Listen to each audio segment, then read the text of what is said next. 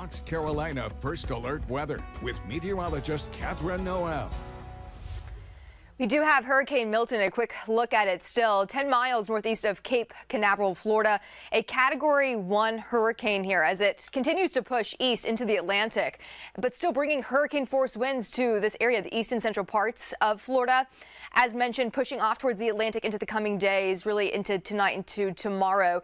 Seeing little impacts by that time, but we still have a day to come of this. I mean, for us here at home, as it passes towards our south and well to our south, we are going to see some winds kick on up for us. By mid to late morning, wind gusts around 20 to 25 miles per hour, even into the afternoon, starting to see the peak of them at this point. So every once in a while getting in a nice breeze, a noticeable breeze. Specifically for the upstate mountains, you pretty much stay out of this.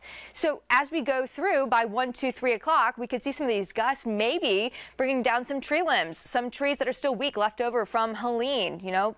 That post-Helene coverage still into play for us, maybe a lingering power line issue. Otherwise, your winds are going to start to die down and not much of an issue for us by, I would say, 6, 7 o'clock. The coast obviously getting the brunt of this from Myrtle Beach down towards Charleston. Some good winds there. Charleston seeing some upwards of close to 40-mile-per-hour wind gusts. And this is going to be more of the story today, leading to life-threatening storm surge still going to be a possibility off towards areas the eastern coast. Daytona Beach seeing up to 6 feet, even towards the South Carolina coastline, the low country from Charleston down towards Savannah, seeing upwards maybe of 3 feet for that storm surge. So something we're going to keep an eye on, obviously. The coastline from off towards us, very breezy, but our winds not damaging by any means, just breezy, noticeable, a cooler day, sunshine, beautiful though, perfect fall October weather. Highs in the low to mid 70s out there all across the board, a little chilly even for some throughout the morning time frame, stepping out to the 50s, but warming into the weekend. Still dry, beautiful Friday, Saturday, Sunday, high of 80 on Sunday, which is going to be a change of pace from the 70s the next couple of days.